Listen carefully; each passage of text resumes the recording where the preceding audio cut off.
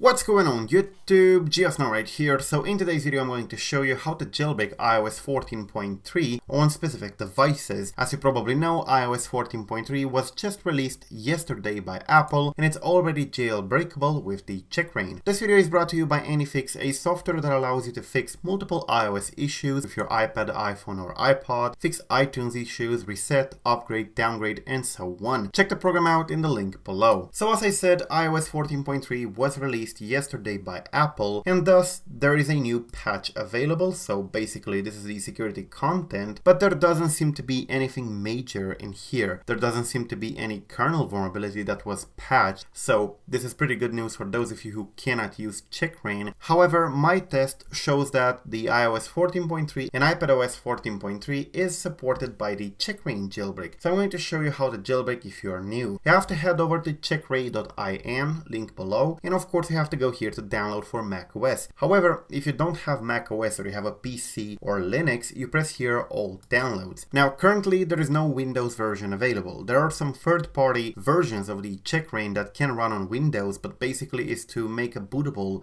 Linux device on Windows. They're not native Windows programs. However, if you know how to run a dual boot of Linux, download the x86-64 from here and you will be able to run it on Linux and you don't have to get rid of Windows. You can just make a bootable flash drive with Linux, which of course boots and you have the program and you run it, and then when you reboot your computer, you're back to Windows. So you can do that. You don't have to replace your Windows, but there is no Windows version available right now and we know nothing about when it will be available. They said it will be available soon, but they said that a year ago. So yeah, it's safe to say that it's not going to come anytime soon. So as you can see here, it says welcome to CheckRa1n when you open it. It says that the supported versions are 12.0 to 14.2 and the device that I have connected is not supported. Sorry, iPad mini 4 Wi-Fi is supported, but iPadOS 14.3 is not. That's basically a lie. You can go here to options and allow untested iOS and then verbose boot here. And if you have an iPhone 10, you may want to press here, skip A11 BPR check. However, if you don't, for example, you have an iPhone 7 or lower, you don't need to do that. But I didn't test on the A11 devices. I don't know if it works on the iPhone 10 and the iPhone 8 for now. You can, however, do the test. Press start in here. It's going to say that you're about to run on a version that is not supported by default. Press OK because I did test if it works on the A9, A10 and stuff like that. And we're going to wait for it to be put in recovery mode. Once you're in recovery mode, which looks like this, you're going to have to follow closely the instructions here on the screen. Press start, and of course, in my case, I have to press the top button and the home button at the same time, basically entering in DFU mode. If you don't know how to enter DFU mode, you can find tutorials on Google on how to do that. It's different from device to device because of the placement of the buttons. So if you did everything right, you should see this. It says booting. Your device should show the CheckRa1n logo and a lot of text, and once that is done, your device should boot properly. So yeah, as you can see, it says all done. Here we can press done, cancel the application, and we can go to the device and continue the jailbreak procedure. So I'm here on the device. I have the CheckRa1n application in here. Cydia is not installed by default when you jailbreak for the first time, but I skipped the boring installation part. However, to install it, you press CheckRa1n here, and of course you have Cydia. You press on Cydia, and here you would have to install it. In my case, it's already installed. It takes like a couple of minutes. So once you install it, it will exit the application and you will have Cydia on your screen. And this is the first time I run Cydia, so as you can see, it loads pretty fine.